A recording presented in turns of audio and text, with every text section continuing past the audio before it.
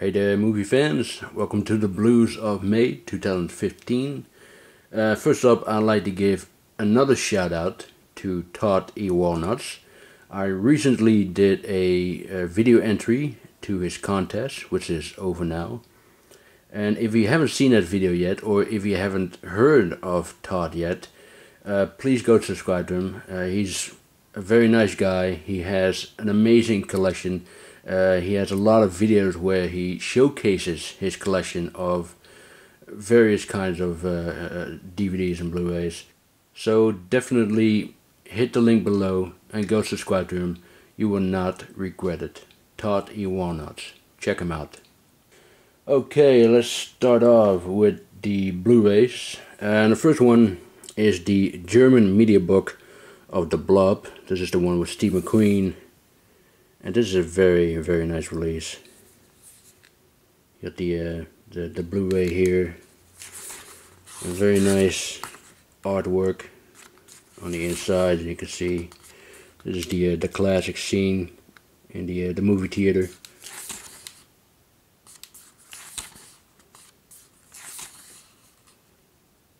I love this version, but quite honestly, I kind of prefer the remake. There's a poster of the movie, which, you know, it's actually a very misleading poster. It looks like an action movie from the 1970s if you look at this. But it is a poster of The Blob, believe it or not. And here are the two sequels, and I actually never heard of this one, Son of Blob. I have heard of this one, but I've never seen it before. And I've been told that it's not really worth seeing it because I heard it's quite bad. But I guess this is quite bad as well because it kind of looks very bad. It looks very cheesy. Son of Blob. Never heard of it. This is another poster of The Blob. This is the Italian one. And again, it looks like a 1970s action movie, you know.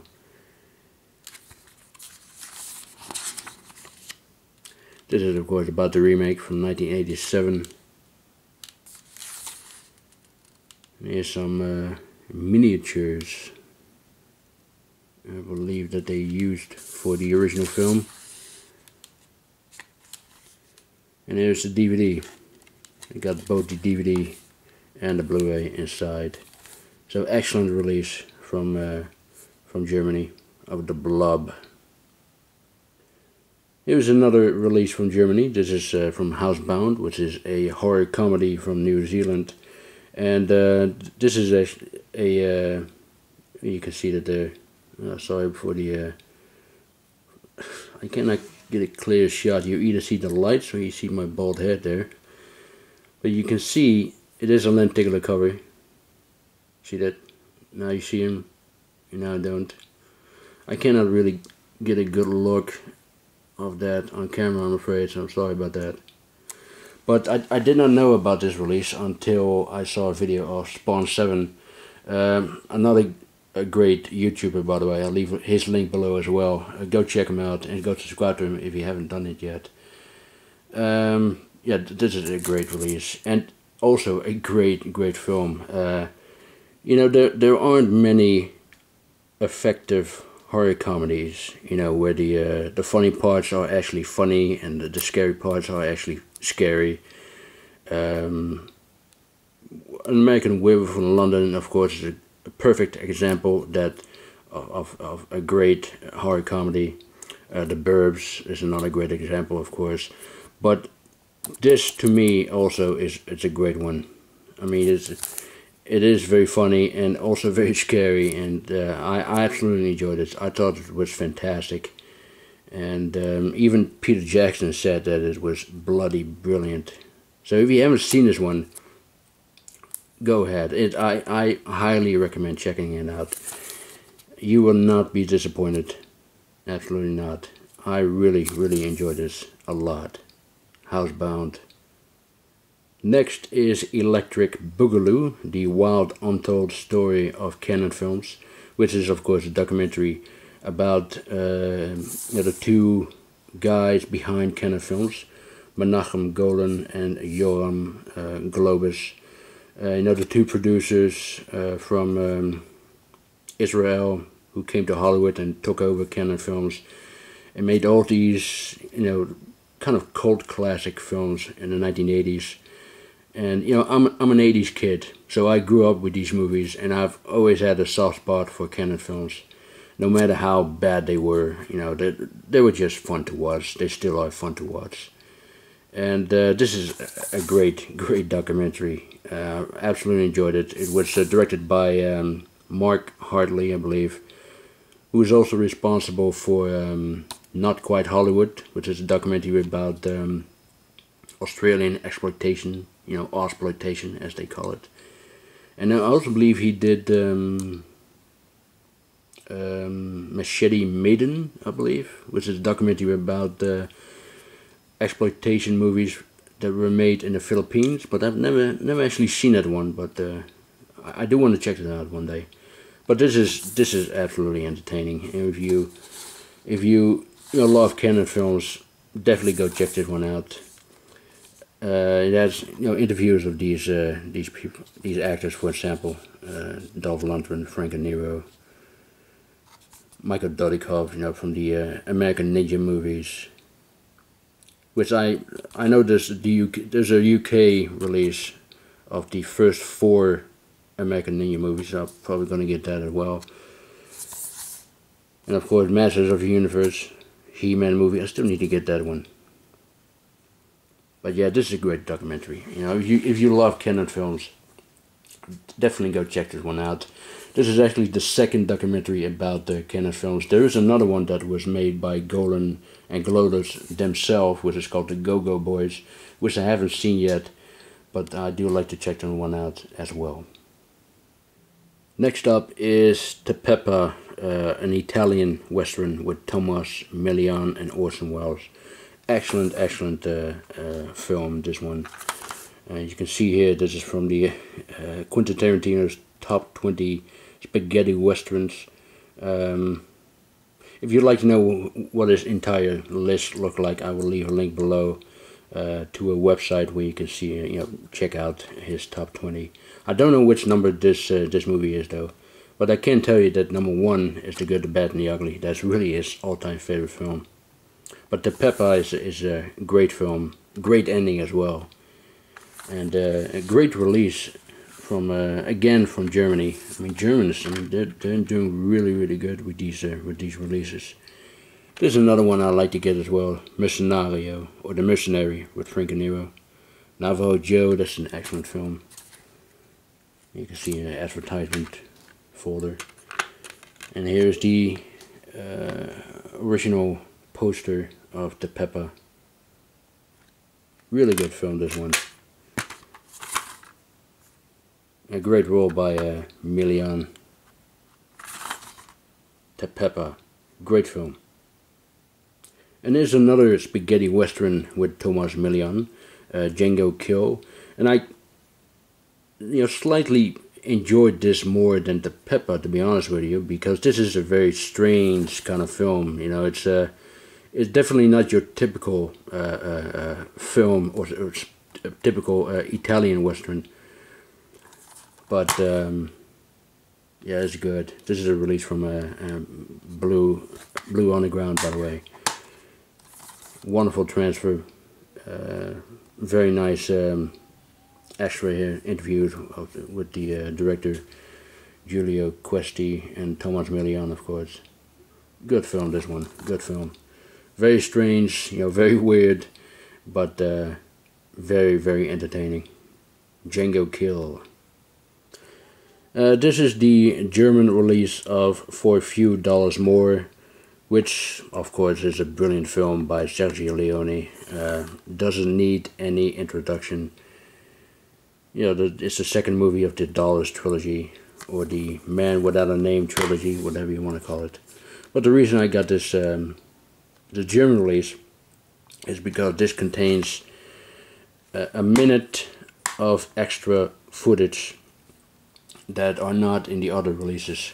And I actually did not know about that until Kyle Shaker65 showed it in his video, and you know, he also told it that it contains an extra minute, and so you know, I just needed to get it. You know, I guess Kyle and I are crazy enough to buy this movie again just for that, you know, extra minute of footage. But yeah, brilliant movie for a few dollars more. And there's another spaghetti western, also with Lee Van Cleef, Day of Anger. Fantastic movie. Very happy that Arrow has decided to release this, because for a long time it was only available on Region 1 DVD, which I also have, by the way. And but that one was, you know, sold out, you know, out of print, and it went for crazy money. But very happy that Arrow has decided to pick this one, or you know, get the rights and release this film, because this movie really deserves a lot more attention than it's getting. You know, it's a great film, absolutely great film. If you haven't seen it and you like Italian westerns, definitely go check this one out. Obviously, it comes with a booklet. It has the Blu-ray, 2 DVDs, and of course the reversal artwork, which is nice, but I really prefer the original artwork, which looks absolutely badass. But excellent film, really good. And they're also going to release another Italian film, which I think it's great as well. It's called Cemetery Without Crosses. It will be released very soon. I had it on DVD as well, which is a wooden edition, also from Germany. But I'd love to get that on Blu-ray. And it's a film with George Hilton, I believe. No, not George Hilton. Hussein, Robert Hussein. And I believe he also directed that film. But yeah, I will be picking up that film as well. But anyway, excellent release of an excellent film, Day of Anger. And here's another Italian film, only this one is you know, a crime film from the 1970s. Shoot First, Die Later by Fernando Di Leo. Look at that artwork. I really love that artwork. It is such a mind-blowing artwork. Just, I think that's very appropriate to describe it. Now, the last film that I saw of Di Leo was Rulers of the City, and that one really disappointed me. But this is really good. This is definitely one of his better films. Yeah, fantastic, absolutely fantastic. And also the ending is really good as well. Very dark, but you know, and very unexpected as well. But really good. And there's also a car chase at the beginning of the film, which is excellent as well. You know, these Italian crime films, they were very much influenced by the American crime films from the 1970s. You know, films like Dirty Harry and French Connection, and you can clearly tell if you look at the car chase scene in this film. You can clearly tell that it was influenced on the car chase scene from the French Connection.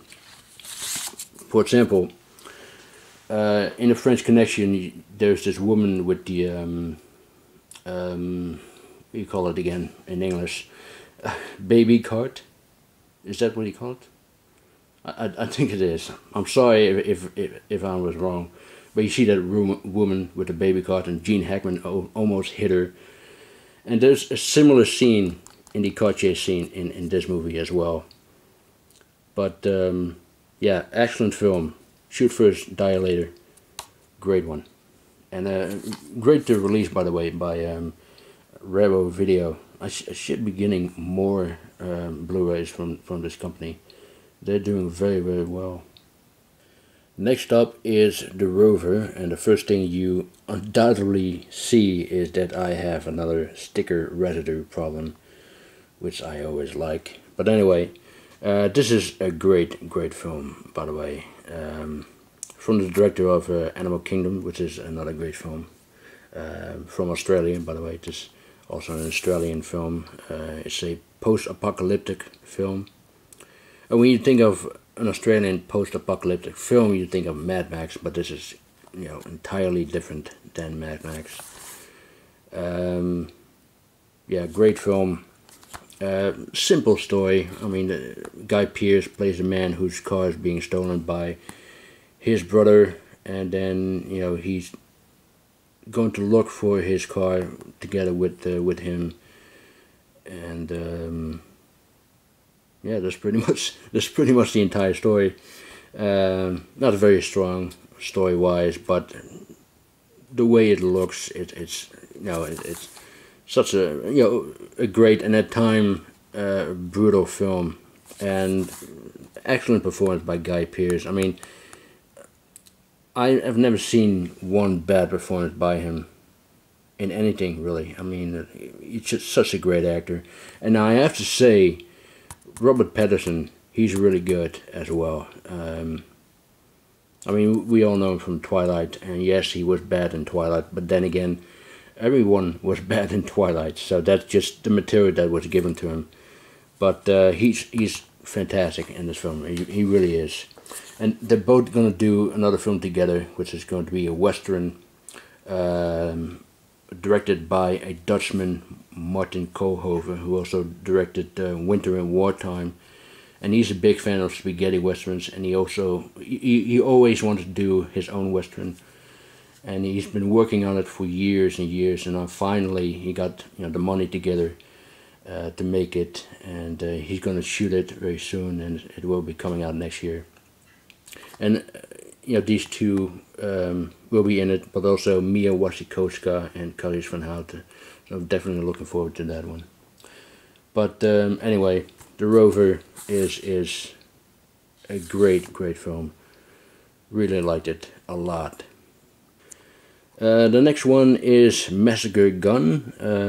I haven't seen this one yet though, but I wanted to get it before it.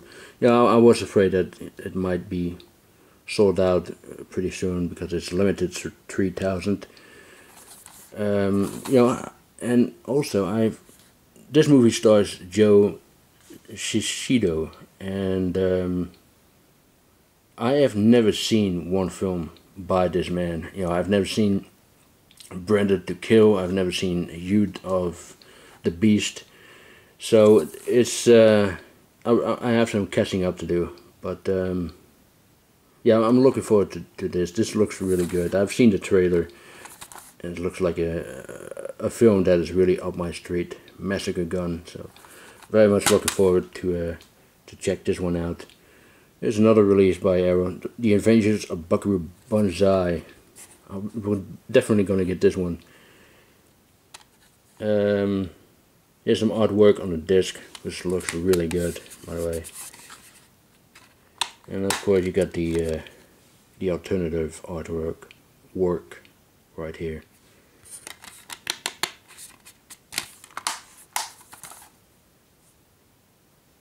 Next is Dracula. This is the Hammer version with Christopher Lee and Peter Cushing. A classic, undoubtedly. I got this for a really good price. I wanted to get this for a long time, but I'm glad I got this for a good price. You know, I got 2 DVDs and 1 Blu-rays. They're all all of them had the same material, and there's, you know, a boatload of extra features that you can see here. Excellent film, Dracula. Glad to have this finally in my collection. And the next one is this beautiful steelbook of Kingdom of Heaven, the Ultimate Edition. This is from the UK, by the way. Very nice steelbook. And this contains 3 versions of the movie. It has the theatrical version, the director's cut, and the roadshow version, which is pretty much as the same as the director's cut, only it has the overture, intermission, and the you know, the intro, outro, and you know, those kind of stuff. Just like those epic films from the 1950s and 1960s. You know, Spartacus, Ben-Hur, Lawrence of Arabia, and such. And that's really the version that I prefer. You know, the roadshow version. And I mean, Kingdom of Heaven. I think it's a very underrated film. I think it's Ridley Scott's last great film. Although I have to admit I haven't seen Exodus yet, so I still need to check this one out. But yeah, the director's cut is really the one to check out. I think it's a near perfect film, really, and it looks beautiful. It looks absolutely beautiful. Yeah, great film, and a wonderful release. Kingdom of Heaven. I just received this one. This is the Dutch limited edition of a Dutch film called Michiel de Ruiter. Michiel de Ruiter was the admiral of the Dutch naval fleet, who managed to come up with a brilliant strategy to defeat the English. And I've never actually seen the film. I always wanted to check it out on the big screen, but I just never had the chance. So I bought this Blu-ray digibook, which looks very, very nice. And here's the director, by the way, Roel René, who also did what was it? Pistol Whipped and Dead Race 2 and 3 and Dead and Tombstone. The Man with the Iron Fist 2, all those direct-to-DVD or direct-to-Blu-ray kind of films that he worked on in the past 10 years. And also, between those films, he also worked on this film. Here he is with Charles Dance, by the way, who we all know as Tywin Lannister from Game of Thrones. He plays a small but important part in this film. And there's a portrait of the real Michiel de Ruiter. And there's the actor who's playing him, Frank Lammers. It's a painting of the Battle of Kijkduin. Now, I have to say this film is not historically correct, which is kind of necessary because they have to make it filmable. But the events in this film takes place within 1 year, while in reality it took place within 30 years. But it was just necessary to make those changes to make it work as a movie. I mean, the same thing with the Kingdom of Heaven. It's also not historically correct. For example, Orlando Bloom's character, Balin, I believe it's called. In the movie, he has an affair with Eva Green's character, but in reality, Balin had an affair with the mother of Eva Green's character. But those are just changes that needed to be made in order to come up with a story that is appropriate for the movie. And the same thing with Michiel de Ruiter, of course. Here's some facts, by the way. For example, here paintings from the 17th century were the inspiration for the design, the look of the film. No green screen was used in the film, which is pretty much unusual though. There's a lot of visual effects in this film. The music was composed by Trevor Morris, who also did the music for the Borgias, Vikings, and the Tudors. And speaking of the music, there's also the soundtrack as an extra on this set, so that's very nice. And also a note from the composer himself. So yeah, this looks really, really good. I cannot wait to check this film out. And by the way, the international title for this film is The Admiral, which is also the same title of a Korean film that came out recently. I've also pre-ordered that one, I ordered that one. It's already out. But yeah, cannot wait to check this out. Michiel de Ruiter. And last but not least, I picked up this amazing release by Plain Archives of Zero Dark 30, which is a magnificent film by Catherine Bigelow. You can see the director approved artwork there of Bigelow herself. This is the full slip version, still shielded by the way. I'm gonna keep it that way for now. But yeah, this is another wonderful release. This title actually glows in the dark, which is very nice. And I also picked up this one as well. This has the lenticular front, and you can see pretty much, you know, it's the same steelbook that is inside this package as well. You can see the artwork on that, very similar. And like this one, this also glows in the dark, and this glows in the dark as well. So very nice. And I'm actually glad that I managed to get these two editions, because they were sold out very quickly. They also had these bundles, you know, there are 4 different versions of Zero Dark 30. These two and 2 different ones. And they had these bundles, you know, one with all 4 editions and one with 3 editions.